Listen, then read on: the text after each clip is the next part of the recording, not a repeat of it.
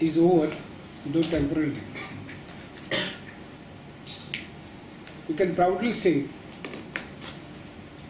that it is because of the role played by Congress party that the Chief Minister acceded to demands of taximen. However, in order to give credit to BJP, the Chief Minister met the delegation of taximen led by Deputy Speaker Sri Michael Lobo and announced the acceptance of certain demands of taximen.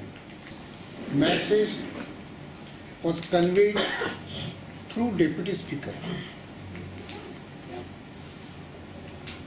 Why this was done, I cannot say. But normally,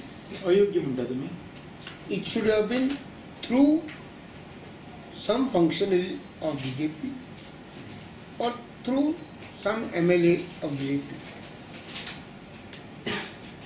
The post of Deputy Speaker has got certain sanctity that they should pass a resolution in support of taximen demand.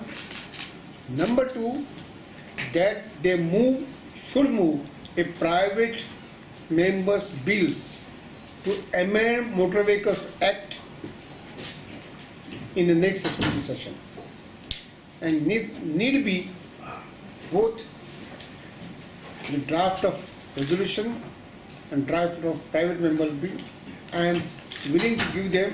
Video journalist Sanjay Manoli from Panjim for HCN.